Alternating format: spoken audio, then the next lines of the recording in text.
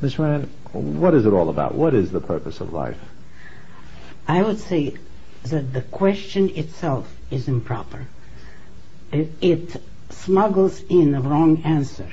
The question should be, what is the purpose of your life? What is the purpose of my life?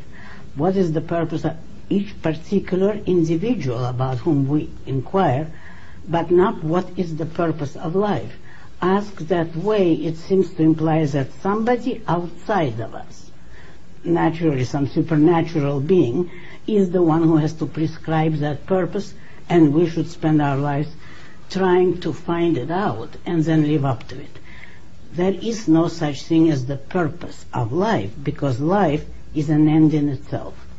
Life is the purpose of life. You should enjoy your life. You should be happy in it.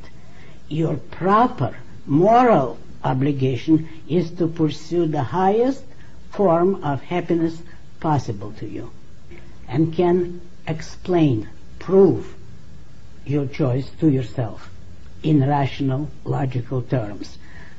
Any person who attempts to prescribe, and not even enforce, he just wants to prescribe the happiness of other people, is a monster and has no claim to morality at all.